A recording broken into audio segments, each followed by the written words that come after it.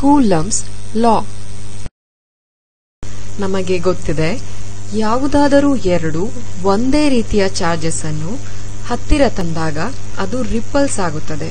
ಅಂದರೆ ಎರಡು positive charges ಇರಬಹುದು ಅಥವಾ ಎರಡು ನೆಗೆಟಿವ್ ಚಾರ್ಜಸ್ ಇರಬಹುದು.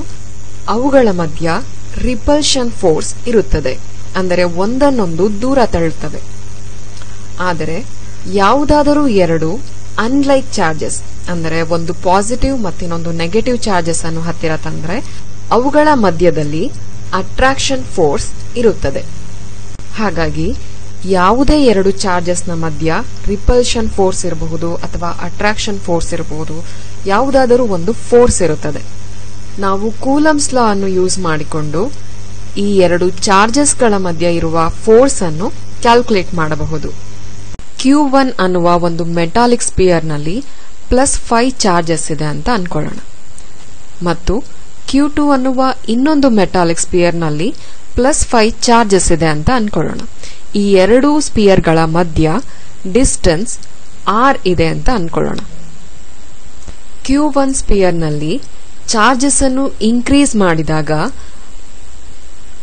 ಸ್ಪಿಯರ್ ಗಳ ಮಧ್ಯ ಇರುವ ಫೋರ್ಸ್ ಕೂಡ ಇನ್ಕ್ರೀಸ್ ಆಗುತ್ತದೆ, ಮತ್ತು Q2 ಸ್ಪಿಯರ್ ನಲ್ಲಿ ಚಾರ್ಜಸ್ ಅನ್ನು ಇನ್ಕ್ರೀಸ್ ಮಾಡಿದರೆ ಆಗಲೂ ಸಹ ನಡುವೆ ಇರುವ ಫೋರ್ಸ್ ಇನ್ಕ್ರೀಸ್ ಆಗುತ್ತದೆ.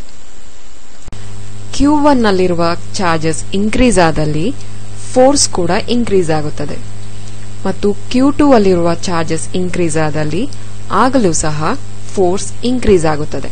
ಹಾಗಾಗಿ ಫೋರ್ಸ್ F ಏನಿದೆ ಇದು directly proportional to Q1 and Q2 ಅಂತ ನಾವು ಕನ್ಸಿಡರ್ ಮಾಡಬಹುದು. Q1 ಮತ್ತು Q2 ಚಾರ್ಜಸ್ ಗಳ ಮಧ್ಯ ಇರುವ ಡಿಸ್ಟೆನ್ಸ್ ಅನ್ನು R ಅಂತ ಕನ್ಸಿಡರ್ ಮಾಡೋಣ. ಡಿಸ್ಟೆನ್ಸ್ ಜಾಸ್ತಿ ಇದ್ದಾಗ ಫೋರ್ಸ್ ಕಡಿಮೆ ಇರುತ್ತದೆ.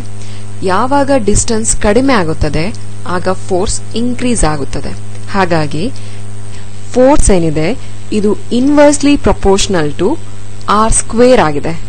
ಅಂದ್ರೆ inversely proportional to square of the distance ಆಗಿದೆ.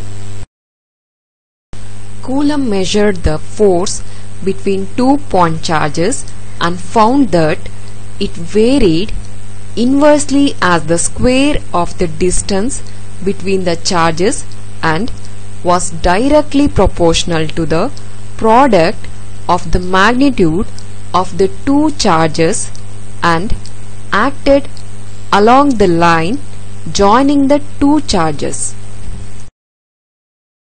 ಕೂಲಂಬ್ ಅವರು ಮೆಜರ್ ಮಾಡ್ತಾರೆ force between the 2 point charges, ಅಂದ್ರೆ ಎರಡು ಪಾಯಿಂಟ್ ಚಾರ್ಜಸ್ ಮಧ್ಯೆ ಇರುವ ಫೋರ್ಸ್ ಏನಿದೆ ಇದು varied inversely as the square of the distance between the charges.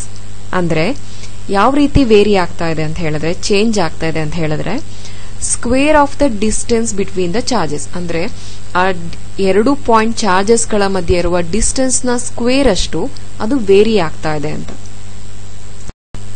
And was directly proportional to the product of the magnitude of the two charges. ಮುಂದೆ calculate ಮಾಡ್ತಾರೆ force ಏನಿದೆ ಇದು directly proportional to product of the magnitude of the two charges. ಅಂದ್ರೆ ಎರಡೂ charges ನ magnitude ಅನ್ನು multiply ಮಾಡಿದ್ರೆ ಎಷ್ಟು ಬರುತ್ತೆ ಅದಕ್ಕೆ ಡೈರೆಕ್ಟ್ಲಿ ಪ್ರಪೋರ್ಷನಲ್ ಆಗಿರುತ್ತೆ ಫೋರ್ಸ್ ಅಂತ. ಈ ಎರಡು ಇಕ್ವೇಶನ್ ಇಂದ ನಾವು ಬರೀಬಹುದು force is proportional to magnitude of Q1 Q2 divided by R². ನಾವು ಪ್ರಪೋರ್ಷನಲ್ ಸಿಂಬಲ್ ಅನ್ನು ತೆಗೆದು ಈಕ್ವಲ್ ಅನ್ನು ಹಾಕಬೇಕಾದ್ರೆ ಕಾನ್ಸ್ಟೆಂಟ್ K ಇಂದ ಮಲ್ಟಿಪ್ಲೈ ಮಾಡಬೇಕಾಗತ್ತೆ,